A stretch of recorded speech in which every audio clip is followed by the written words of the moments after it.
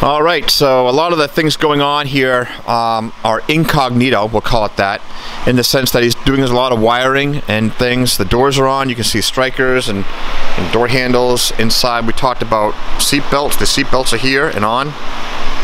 And a lot of things underneath the dash are going in. That right there is the amplifier for the stereo. He's doing all the wiring for that as well. And again, that's not factory, but you know, he'd like a nice sound system in it, so that is why we're doing that for him. And so that's causing us to cover up things so there's no scratching going on and covering the rear seats. But looks great. Again, scratch factor, keeping all that stuff down.